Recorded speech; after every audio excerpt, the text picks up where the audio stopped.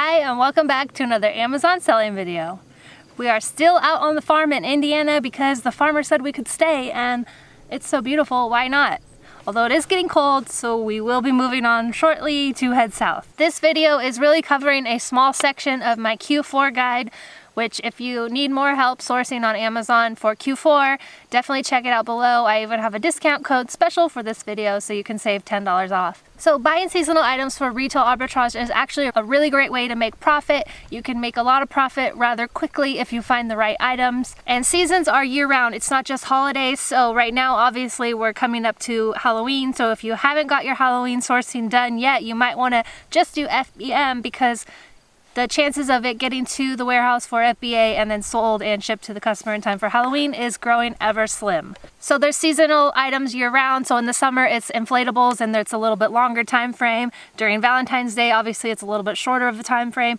The key is to get in rather early and then know when to get out. So when you're scanning in the stores and you are early, you might see that the item is not even on Amazon. So there is a lot of things that are not on Amazon. So if you're scanning in the store and it's a store or generic brand, it probably isn't going to show up with the UPC. You can always scan the front like you're taking a photo of it and it possibly will come up.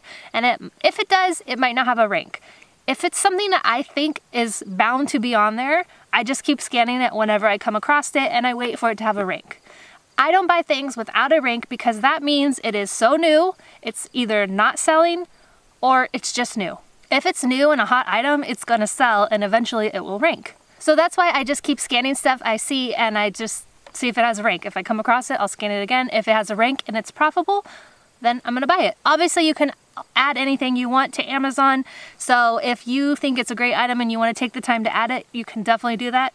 I don't do that, I just don't prefer to, so that doesn't mean you can't do it. You can totally do it. I'm just not in the gambling and wanting to do like take a chance on things business for my own business. A lot of people do and you can actually make great money. That's why the saying goes, great risk, great reward, but you can also lose. And I just would rather sell things that are known to be selling. And there's so many tools out there to help you know that something is gonna sell. The rank is the main one and you can use Jungle Scout Estimator. It's free, junglescout.com/estimator.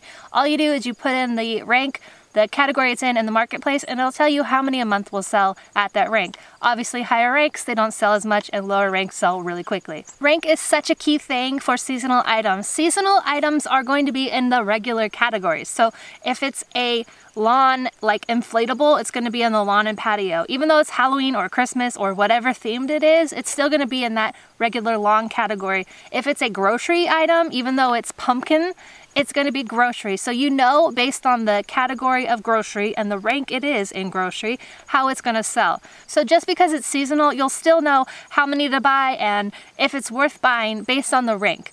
So a clothing item or a costume is probably going to be in toy or clothing, and so you'll know based on the rank it is in toy or clothing if it's going to sell. Just because it's seasonal doesn't mean you will be like in the dark. You still have all these tools to use to know if and how much it's going to sell. Just honestly, the rank on Amazon and the Jungle Scout free tool is enough to help you use and make an educated guess of how many you should buy, if you should buy it at all. Another question I'm asked that falls into the rank is like, how do you know how many competitive sellers there are or how many you should buy, and does the amount of sellers really bother me?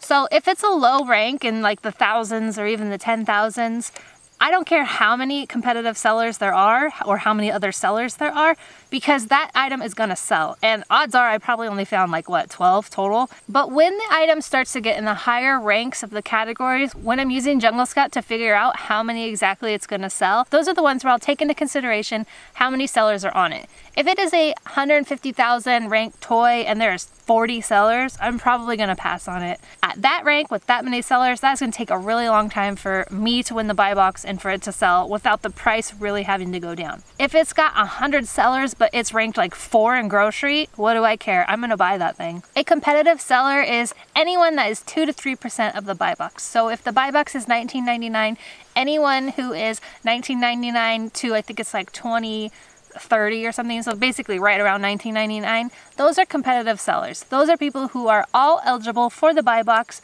and that might win the buy box. And while I'm just quickly talking about the buy box is an algorithm that kind of works in mysterious ways, but it really does. So I'm in Indiana, and if someone also in Indiana wants to buy my product, or in Ohio or Kentucky, then I'm more likely to get the buy box than a seller whose item is in California.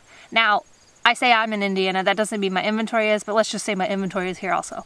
Another seller who is in California, Amazon's probably going to let me have the buy box because they don't want to ship it as far. So that's one aspect to it. Another aspect to it is how much you have in stock. Obviously, RA, we don't have a whole lot of stock at any one time, but we still do win the buy box. And then your seller reviews come into play, so you really want to have a good percentage of positive seller reviews. That's a whole nother story, but those are all different factors that come into the buy box. In my Q4 guide, I break down all the competitive seller and my rank guidelines for Q4 items. So if that is of interest to you, like I said, I have a discount code below special for this video. So if that is helpful, you can also get my bundle of ungating guides. So I have the topical, toy, OTC, grocery. You can get all those plus the Q4 guide as a bundle, or you can get just any of the guides that you want. All of that is below. Thank you guys so much for watching. I hope this was helpful for you, and I wish everyone a successful, amazing Q4. Let's do this thing.